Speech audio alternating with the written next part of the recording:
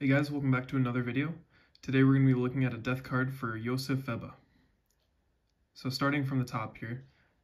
In memory of Obergrenadier Josef, innkeeper in Nemlovitz, who died a hero's death on April 1st, 1942, north of Chudovo, Russia, at the age of 31 years and 9 months. Then we'll go into the prayer section down here. Oh, it's hard to believe that you will never return again. You have to give up your life so young. All of our happiness is over. Everyone who knew you, and also your good heart, which now just silently presses our hand in this deep pain. Now we'll take a look at the back side. Okay, on the back. Blessed are those who mourn, for they are comforted. Matthew 5:4. Okay, so looking at this death card, as far as the picture goes, or other various things mentioned, there's nothing too out of the ordinary from the other cards. Notably, it is worthwhile mentioning that he's wearing more like the winter tunic than it is summer uniform or something like that. No awards mentioned or anything like that, but I was able to find him on the Volksbund. At least I'm pretty certain I found him. This is one of those instances where the more you do it, the better you'll get with it, because the first few times I probably had similar issues with this. Essentially what happened was I typed in his name, I typed in all the other information I could gather on him, and it said 0 results. So then I tried deducting like the area he was from and just like 1942. Well, it still said like 0 results, I believe.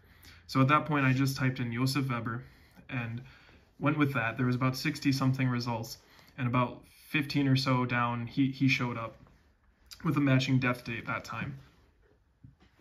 Now, it did not say that he was from Nemlovitz, which Nemlovitz now is essentially in what would have been like Czechoslovakia. It's southwest of Pilsen.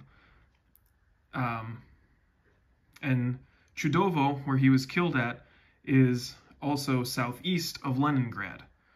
So going with that, on the Volksbund records for the soldier, it said that his birthday was 7/26/1910, and like I said, the death date did match up. So then I deducted 31 years and 9 months from 1942, and that matched July of 1910. So that's one thing that makes me believe I found the right guy. And then it says that he was born in Oberfausten, Bavaria, and that's basically, looking at it now, right along what would have been the Czech border now. So it's very close, probably within, modern day driving distance. It could have been that he moved there. Maybe he was born in Bavaria and then became an innkeeper in Nemlovitz. I'm not entirely sure without knowing his full life story. And it said that his death was in, pardon my Russian accent here, but Poznakow Ostrol. And that matches pretty close to the Leningrad area.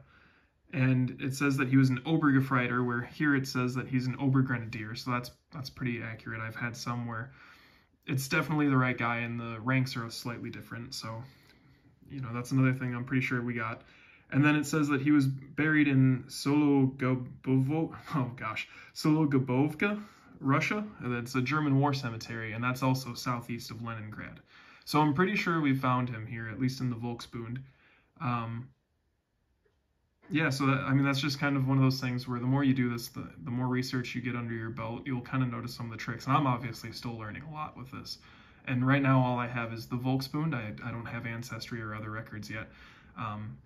As time goes on, that's definitely something I will invest in, and we can go back and do some death card videos, probably showing some of the records that you can turn up from there with the actual death card that says what killed the men or things like that. But anyways, that's all I have for you guys today, and I will catch you guys next time. Have a great one.